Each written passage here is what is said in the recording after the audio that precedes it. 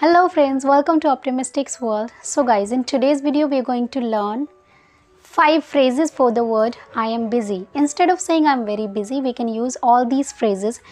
So let's get started. So the first phrase here we are going to use is I am swamped up, which means I am extremely busy.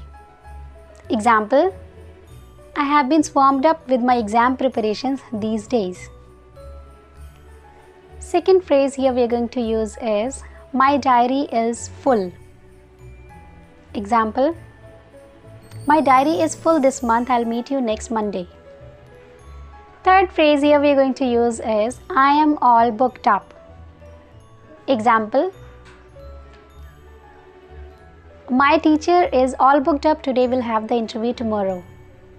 So the fourth phrase here we are going to use is I am tied up.